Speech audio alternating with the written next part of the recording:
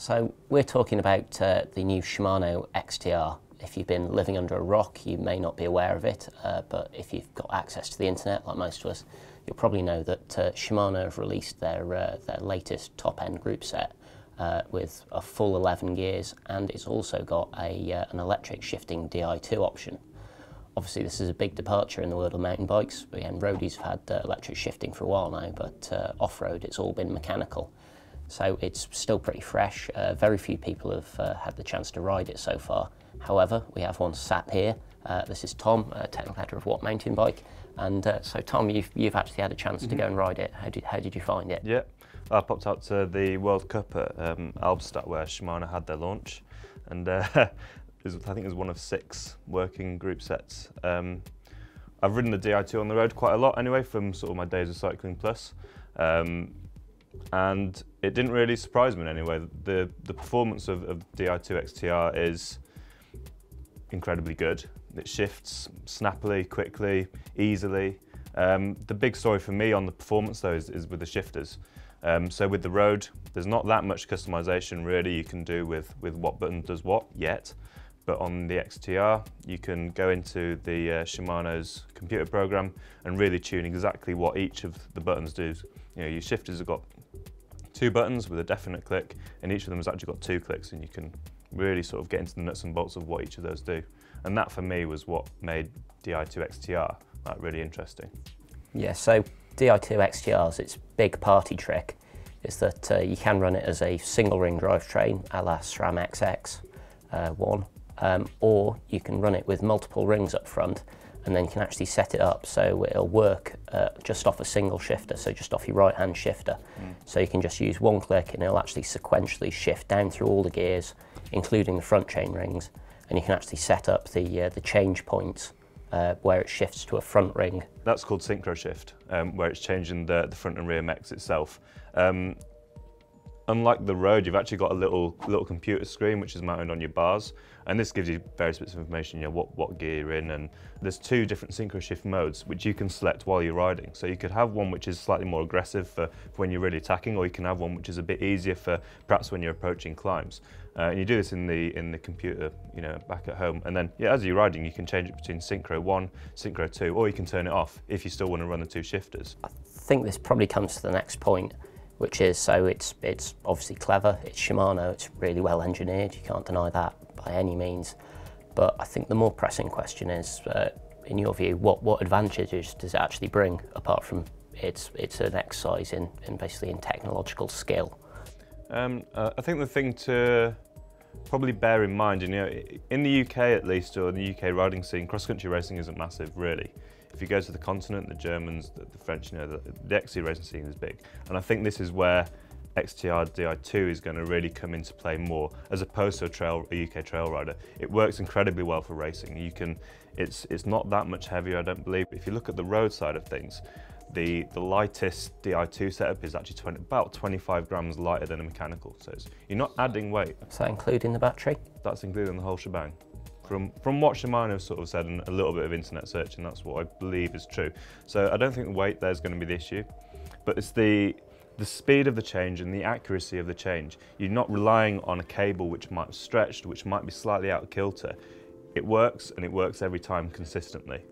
And I think for cross-country racing, that's exactly what you need. The other sort of benefit to it, especially on longer races, you know, when you're really tired, when you're knackered, it sounds daft when you're sort of sat in a sofa, but the effort to make a change with the mechanical shifter, when you're absolutely balls to the wall, you know, you can feel it, you've got to push it. With the Di2, it's a click, and it never changes. It's just super easy, super simple, and when you're tired, I think that's a real benefit.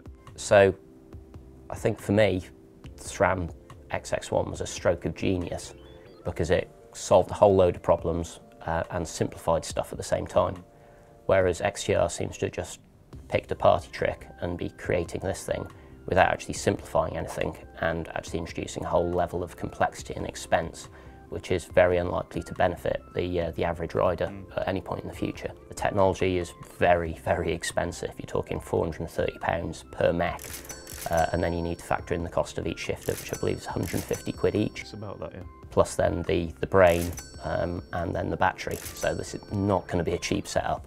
It's going to be eye-watering.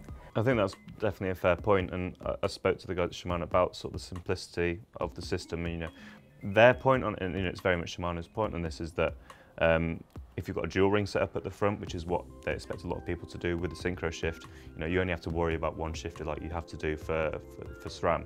And their point on having sort of a smaller range of gears in the cassette, is it 11 to 40, is that they've tried to minimise the difference in cadence between each individual gear to, I think it's 15% change between it as a maximum. And certainly for their cross-country racers, they were saying that they like having that sort of, on the road bikes you get a much closer cassette, so you get a much smoother sort of change between gears, and that's what the cross-country racers liked. I'd agree with you definitely on a trail rider's point of view. If I was speccing a bike to run a one-by system, I think SRAM probably going to be the one you choose. You've got that wider range of gears, which is a bit easier to get away with on steep hills, and as a trail rider you're probably less concerned about the sort of the change in cadence in between individual gears. It'll be interesting to see what they do. The single sort of chainring which Shimano sort of presented at Alpstadt, the racers were still using a chain guide just to be absolutely sure, because the rings were still in prototype form. I believe they're going for a slightly squarer tooth profile and a little bit taller, but it's not narrow wide or thick thin or whatever you want to call it like SRAM have done. So I think they've got a bit of work to do on that, but we're looking forward to seeing it when it lands. The Shimano XTR does actually integrate with Fox's ICD remote lockout system. So there's going to be some interesting things in the future, maybe sort of like you can automatically lock out when you're in a certain gear, or you can mess about with that. I think we're going to see a lot of people like hacking it about. But where's it going to go from there, do you think, in your mind?